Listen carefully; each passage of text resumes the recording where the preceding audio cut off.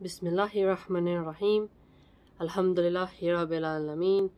Wassalatu wassalamu ala rasulihi al-kareem wa ala alihi wa ashabihi ajma'in amma ba'd.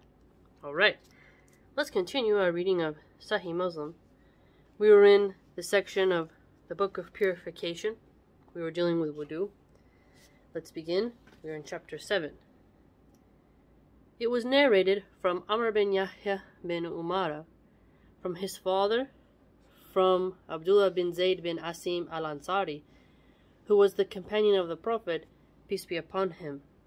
He said, it was said to him, perform wudu for us as the Messenger of Allah, peace be upon him, did it. He called for a vessel of water and poured some of it onto his hands and washed them 3 times. Notice the 3 there. Then he put his hand in and brought it out, and rinsed his mouth and nose, using 1 handful, and he did that 3 times. Then he put his hand in and brought it out, and washed his face 3 times. Then he put his hand in and brought it out, and washed his hands up to the elbows, washing each one twice. Notice the twice there. Then he put his hand in and brought it out, and wiped his head, moving his hands forwards and backwards. Then he washed his feet up to the ankles. Then he said, this is how the Messenger of Allah, peace be upon him, performed wudu.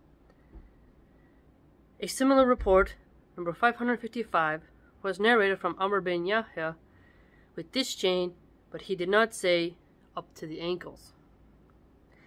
It was narrated from Amr bin Yahya with this chain, a similar report as number 555, and he said, he rinsed his mouth and nose 3 times, but he did not say with 1 handful, and after the words, moving his hand back and forth, he added, he started at the front of his head, then moved them towards the nape of his neck. Then he brought them back to where he had started, and he washed his feet.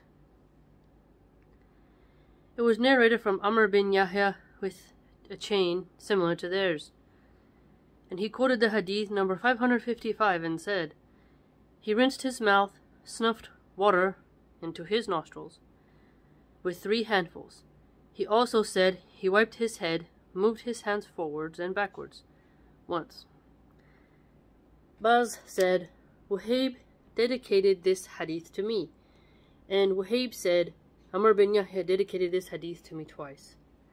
Oh, sorry, not dedicated, dictated, forgive me. Like, what? Oh, that's funny. Abdullah bin Zayd bin Asim al-Mazani al-Ansari said that he saw the Messenger of Allah, peace be upon him, performing wudu. He rinsed his mouth, then his nose, then he washed his face 3 times, his right hand up to the forearm 3 times, and the other 3 times, wiped his head with water other than what was left on his hand, and washed his feet until he had cleaned them. That one's a little bit more short. Chapter 8, Odd numbers when rinsing the nose and cleaning oneself with pebbles. Istijmar. Okay, fam, that's spelled I-S-T-I-J-M-A-R.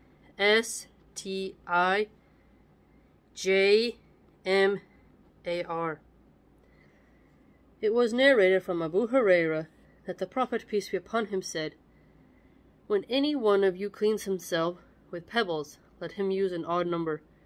And when any one of you performs wudu, let him put water in his nostrils. Then let him blow it out. Okay, so we have odd number. So you wipe yourself 3 times. And if you have a bidet, you know what a bidet is, the water sprays out. You do it maybe at 1 time. If you use, like you get, like you, if your sink is close to your toilet, you get a little paper towel. No, sorry, not paper towel, toilet paper. Get it wet and then use that at the end. Usually, like, 1 time, 3 times, and then dry it 3 times. Just essentially getting at odd numbers. It was narrated that Hammam bin Munabih said, "This is what Abu Hurairah told us from Muhammad, the Messenger of Allah, peace be upon him." Then he mentioned a number of ahadith, including the following. The Messenger of Allah, peace be upon him, said, "When one of you performs wudu, let him put water in his nostrils, then blow it out." It was narrated from Abu Hurairah that the Messenger of Allah, peace be upon him, said, "Whoever performs wudu, let him rinse out his nose, and whoever cleans himself with pebbles, let him use an odd number." It was narrated from Ibn Shihab that Abu Idris al-Hawlani said that he heard Abu Hurairah and Abu Sa'id al-Khudri say, "The Messenger of Allah, peace be upon him, said," narrating something similar to 562. Okay. It was narrated from Abu Hurairah that the Prophet, peace be upon him, said, "When one of you awakens from sleep, let him rinse his nose 3 times, for the shaitan spends the night on his nose." I remember that one. And you got mocos. Oh, sorry, that means boogers in Spanish. You have dust, flies. You ever had a spider go up your nose? Or some dumb little fruit fly? It's quite annoying. You never know if they get up in there. And if you look at some of the insect world with parasites, where they can lay their eggs, you just never know, man. Killed a fly like 2 weeks ago. Had a bunch of weird bugs all over it, like little babies maybe. It's disgusting. Then, sometimes you can hit a baby spider, and then you hit the mama spider, and all these baby ones pop out. You just never know where certain insects will lay their eggs. Blech. There's like one bug called an earwig, and they used to crawl on people's ears. Ugh, it's horrible. If we lived more around trees and bushes and stuff, like outdoors sleeping, I think we'd all see the wisdom in rinsing out your nose a lot.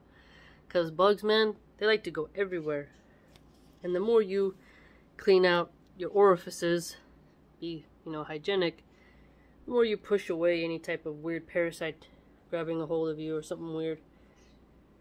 Jabir bin Abdullah said, "The Messenger of Allah, peace be upon him, said, when one of you cleans himself with pebbles, let him use an odd number." Chapter 9. The obligation of washing the feet completely. It was narrated that Salim, the freed slave of Shaddad, said, "I entered upon Aisha, the wife of the Prophet, peace be upon him, on the day that Sa'd bin Abi Waqqas died, and Abdurrahman bin Abi Bakr came in and performed wudu in her house. She said, 'O Abdurrahman, perform wudu properly, for I heard the Messenger of Allah, peace be upon him, say, woe to the heels from the fire.'" Oh yeah. That one is very interesting, right? If you build a house from scratch, put in like a shorter fountain area, like we can rinse your feet off. That'd be pretty cool. If you have an extended, like my shower nozzle, you can take it off the wall, has like a link to it. Stick your foot, like you wash your feet at the end, right? So maybe you can do it. You can go over there, spray it. You never know. Or just try to do your best with what you have. But if you're building a home, it'd be cool to have like a bathroom where you can press the pump, like a faucet, or turn it on, whatever. And then there's like a place for you to wash your feet. It'd be pretty awesome. Abu Abdullah, the freed slave of Shaddad bin al-Had, narrated that he entered upon Aisha, and he narrated a similar hadith to 566 from her, from the Prophet, peace be upon him.